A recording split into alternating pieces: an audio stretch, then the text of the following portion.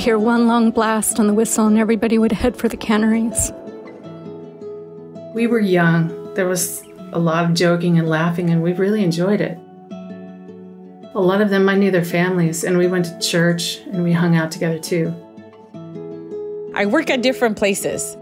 Then I go back to the cannery because it was seasonal and it was convenient. I could work nights because I had small children.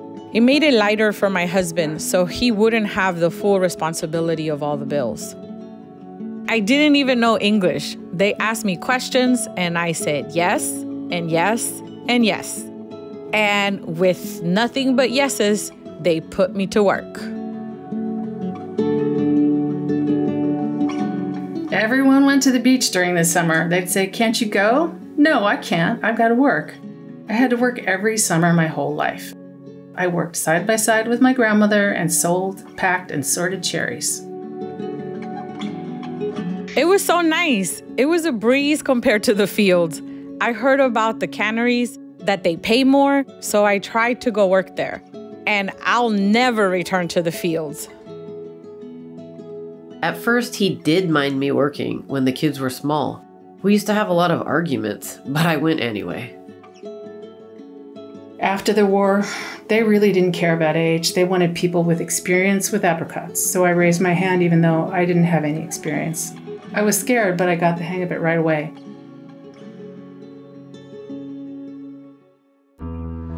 You had to stand right there. When you're cutting cots at home, you'd cut one section and kind of move around a little bit. But there, you just had to stand right there, no moving. Here come all the peaches, and then they're on this belt, and they move along, and you have to either look for the bad ones or flip them over.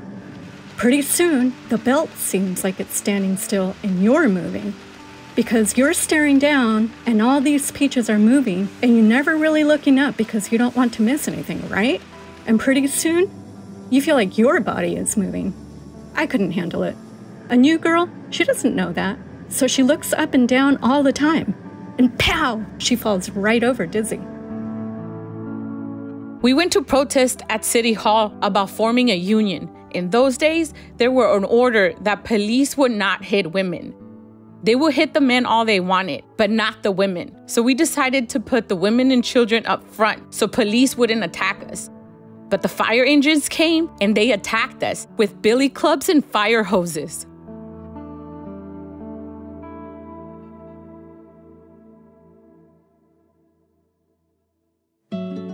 I wanted to be independent, and I'm willing to work for it.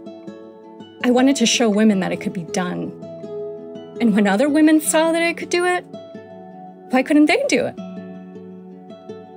The cannery is a way of life. You live in it and you thrive in it.